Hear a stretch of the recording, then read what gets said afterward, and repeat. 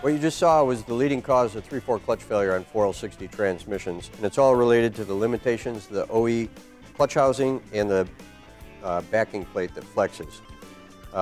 The OE has tried to make improvements to the 3/4 clutch. Aftermarket's had attempts at making a better 3/4 clutch. People try to fit thinner clutches in there, but that reduces the steel mass in the clutch pack, which further contributes to the overheating. It really all boils down to the limitations of the housing and the flex of the backing plate.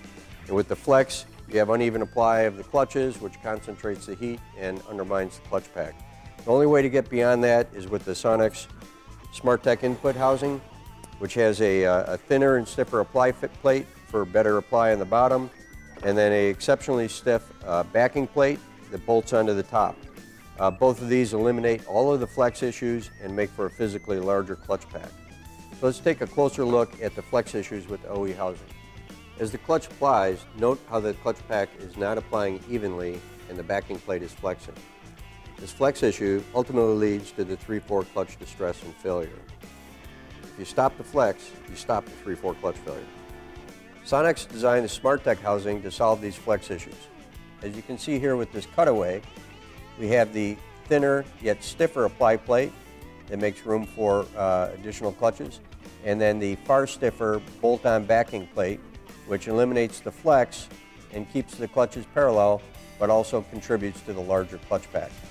This will hold 8 of the common OEM frictions, and in other combinations can be used with 9 frictions. SmartTech housing also solves other common problems, such as the spline breakout in the inner part of the housing, which is solved with the sleeve that presses on.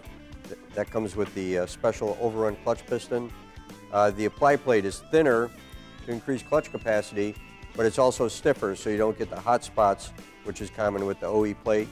And then the bolt-on plate eliminates flex, increases clutch capacity, but it also eliminates the snap ring blowout, which is common with the OE housing.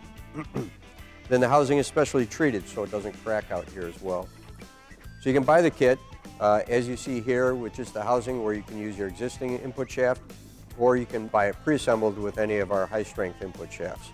So get the most out of your favorite clutches. The Sonnax SmartTech housing is the only way to increase clutch capacity and protect against destructive heat.